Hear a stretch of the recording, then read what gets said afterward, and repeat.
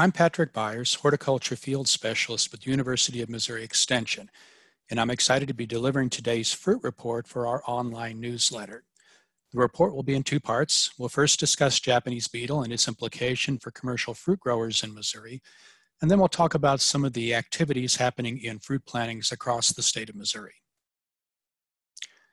The Japanese beetle is a non-native invasive insect. Originally found in Asia, primarily Japan and China, it was accidentally introduced into the United States in 1916 in New Jersey. It has since spread across the eastern U.S. and is now found across the country. It is univoltine in Missouri, meaning that it has one generation per year, and as mentioned, it's widespread in the eastern U.S. and is now a pest across all of Missouri. The Japanese beetle life cycle spans a year. The grub stage begins when the female beetles, once mated, excavate a tunnel in the earth and lay their eggs in July and August. The eggs hatch, the grubs begin to feed, primarily in grassy areas and pastures, turf areas, lawns, golf courses. They then move deeper into the soil to overwinter, and then they pupate and emerge as adults, beginning in May and early June in Missouri. The numbers will peak in July, and then by the end of July and early August, mating has occurred, and the number of adults found drops sharply. It is a relatively recent pest issue in Missouri, but is now found across the state. Why is Japanese beetle a problem? The first consideration is that the number of adults can be very high, and the populations can be at the point where they are definitely damaging, and this can be an issue in every year.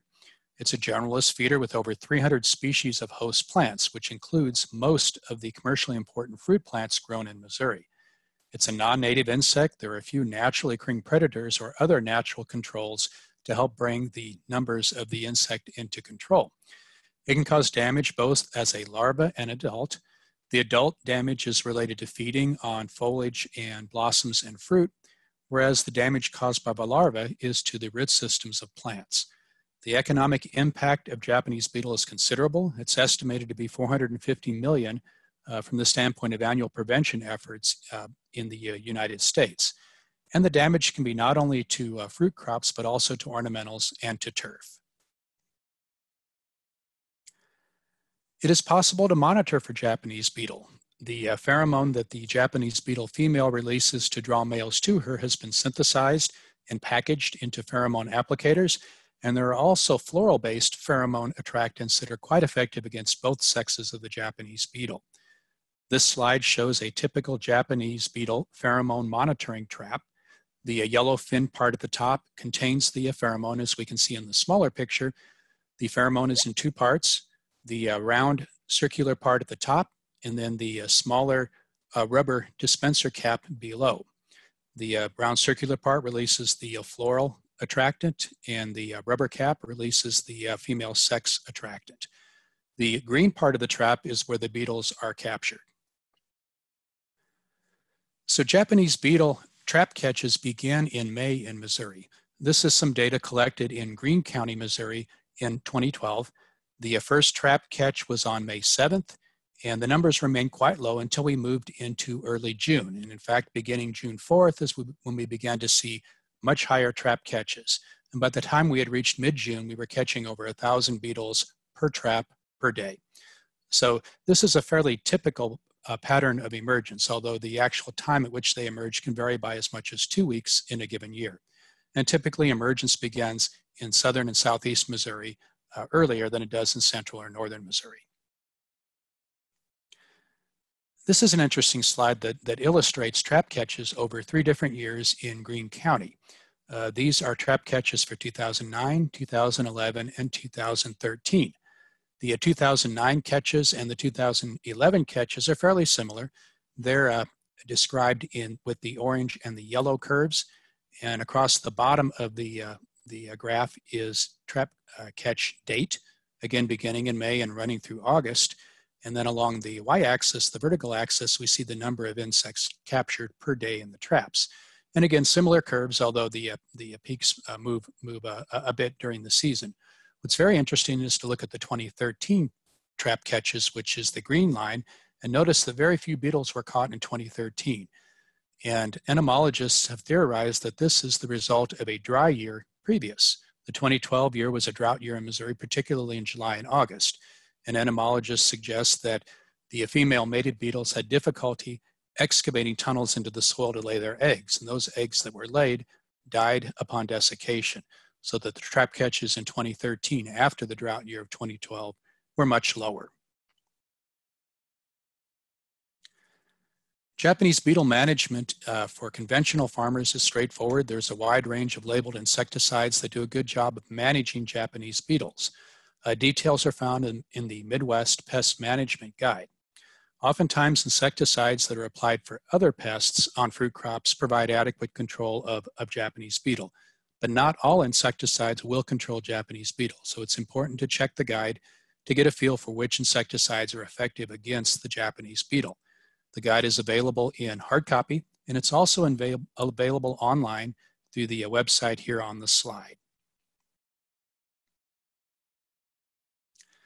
Organic management strategies for Japanese beetle is a bit more complicated.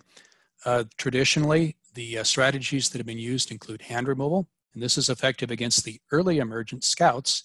And it is important to focus on the scouts because the early arrivals then begin to feed, and in response to the feeding, damaged plants release chemicals that draw more beetles to the feeding site.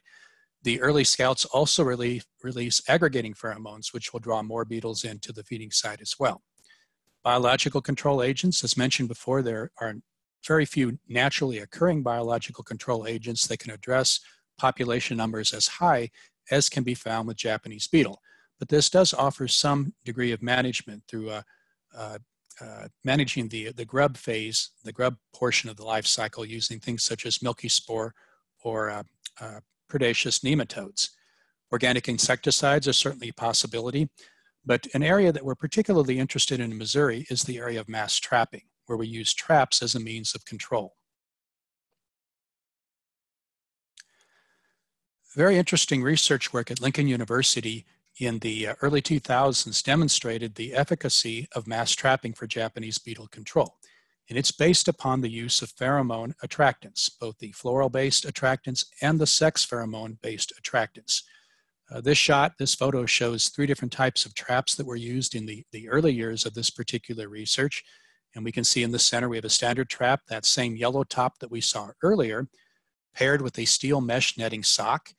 And then we see 2 large volume traps, a bin that is ventilated and a non-ventilated bin, which were used in the early part of the research. Efforts now with mass trapping of Japanese beetle are focused on the ventilated bin approach, which we'll talk about here in the next slide. To develop a mass trapping system for Japanese beetle, the trap that has been proven to be effective in the Lincoln University work is based upon a 32-gallon bin with a lid on. The bottom of the bin is drilled with holes to allow rainwater to be released, and then 2 ports are cut into the bin and then covered with screen. This allows for ventilation so that beetles don't immediately die and make the trap less effective to incoming beetles. Now, it is important, of course, that the trap be constructed so the beetles cannot escape from it. The lid, of course, is sealed over the trap, and then the screens are cemented in place. A hole is then drilled in the top of the bin, and the finned trap catch that we saw earlier on the monitoring trap is then fitted to the bin. And you can see in this slide here that the pheromone attractants are mounted on the yellow finned portion of the trap.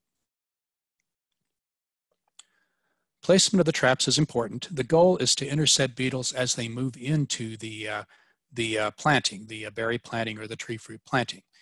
And you can see that this is accomplished by maintaining a perimeter, a deployment of traps around the perimeter of the crop field. The placement of these traps in the perimeter also draws beetles out of the planting that might have developed as far as in grassy areas within the planting. But the main goal is to intercept beetles as they move into the planting.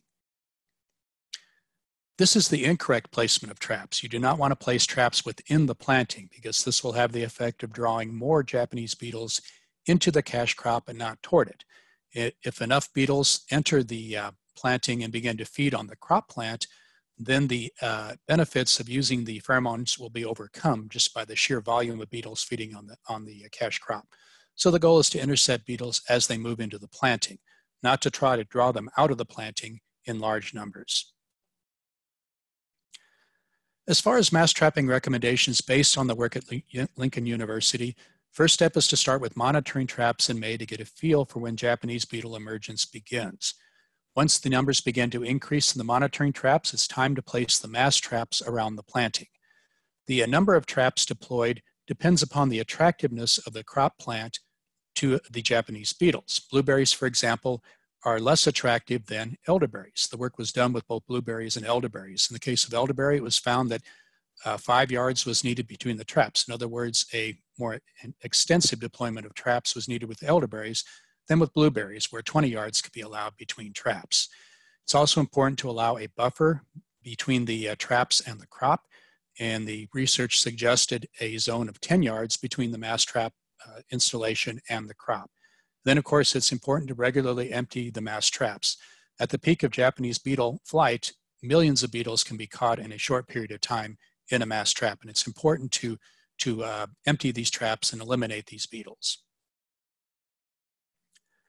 The cost of mass trapping is very competitive based upon the use of, or in comparison to the use of organically approved insecticides.